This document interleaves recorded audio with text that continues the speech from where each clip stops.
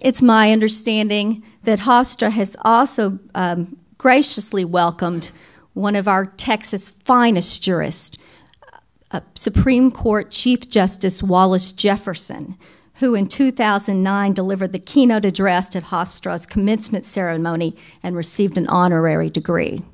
You did very well inviting Wallace Jefferson to your campus, and I want to assure you that you have done marvelously well in inviting Susan Fortney to your campus.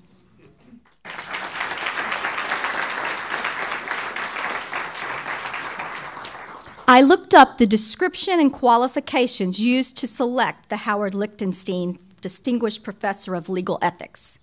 The law school looked for a distinguished scholar and teacher to promote Hofstra's commitment to the field of legal ethics. The qualifications included a distinguished record of academic achievement, check. Superior teaching ability, check. Significant experience in the study of legal ethics, check. And prominence in the professional ethics community, check, check, check, check, check. Hofstra could not have found a better candidate who embodies these attributes. I first met Professor Fortney when I called her Deane Fortney at Texas Tech School of Law. And she very graciously hosted me there, and we shared many discussions on professional ethics issues. This is her passion, as you are aware. And this has been her passion for many years. She served as a professor at Texas Tech from 1992 to 2011, where she was promoted to associate professor at the earliest possible time. She is a sprinter. And later to full professor by a unanimous promotion vote, and she ultimately served as the interim dean. Professor Fortney has written at least 3 books and over 34 articles that have made great strides in the academic study of legal ethics. Professor Fortney is an elected member of the American Law Institute, and she was selected as an inaugural member of the National Institute on Teaching Legal Ethics and Professionalism. In addition to her outstanding scholarship, Professor Fortney is a powerful teacher, voted by the law students at Texas Tech as the most influential Texas Tech professor. Professor Fortney has been recognized by both the Texas Bar and the ABA. She was selected by the Texas Bar Foundation to receive the Lola Wright Foundation Award in recognition of her outstanding public service in advancing legal ethics in Texas. She also serves as the ABA's peer-reviewed Ethics Journal board member. Although Texas already misses Professor Fortney, I know that she will expand the already very impressive legacy of this chair. As you know, probably better than I do, Howard Lichtenstein was a prominent senior partner at Proskauer Rose, and he was an authority in administrative law and a strong supporter of teaching legal ethics.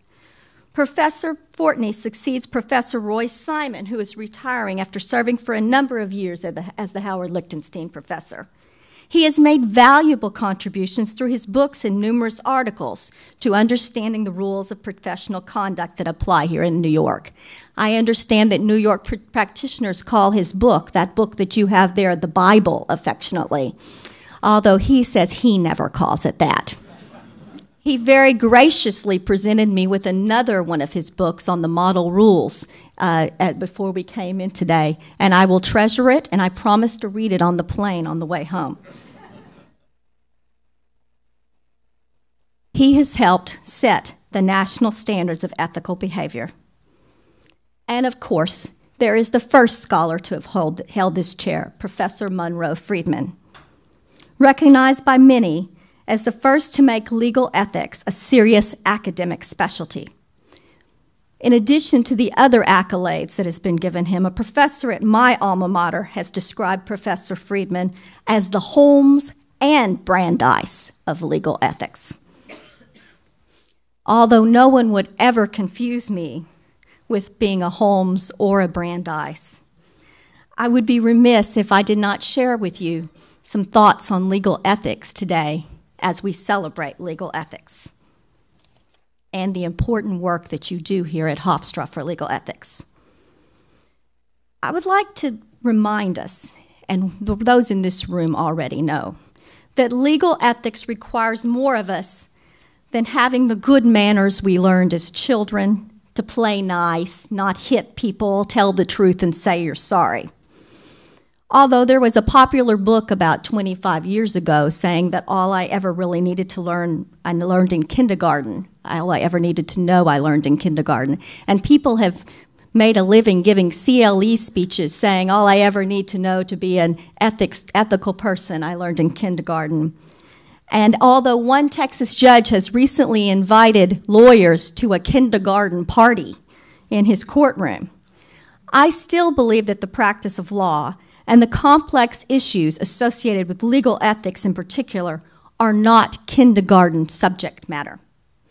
While good manners in dealing with opposing counsel and the court will get you far, and sadly they're too often abandoned by some attorneys, lawyers in the real world are faced with difficult and complex issues in dealing not just with each other, but with clients and with the public trust. Sometimes being thoroughly ethical requires complex analysis and actions that are not intuitive. Some of the oldest problems in legal ethics are also the most complex. Indeed, many of those problems still confound even the most brilliant legal thinkers of our modern era. As you know, in 1966, Professor Monroe Friedman himself struggled mightily to suggest a solution to what he called the three hardest questions facing criminal defense lawyers. One, is it proper to cross-examine for the purpose of discrediting the reliability or credibility of an adverse witness whom you know to be telling the truth? Two, is it proper to put a witness on the stand when you know he will commit perjury? And three, is it proper to give your client legal advice when you have reason to believe that the knowledge will tempt him to commit perjury? Even with Professor Friedman's thorough analysis of these issues many years ago, in fact, the year I was born, we continue to struggle. It was many years ago. We continue to struggle mightily with these problems, and they continue to stymie lawyers and moral philosophers alike. It is tempting to try to sidestep these issues with simplistic word usage, to blink into the abyss and offer hyper-technical definitions of knowledge or of criminal intent to end run around the real complicated problems that these questions continue to pose. Our duty to the integrity of our profession, however, requires us to grapple head-on with these complex issues in a manner worthy of the trust of the citizens whose liberty we safeguard. Accordingly, no matter how intractable these problems may appear, we must continue to strive to deepen our understanding of them.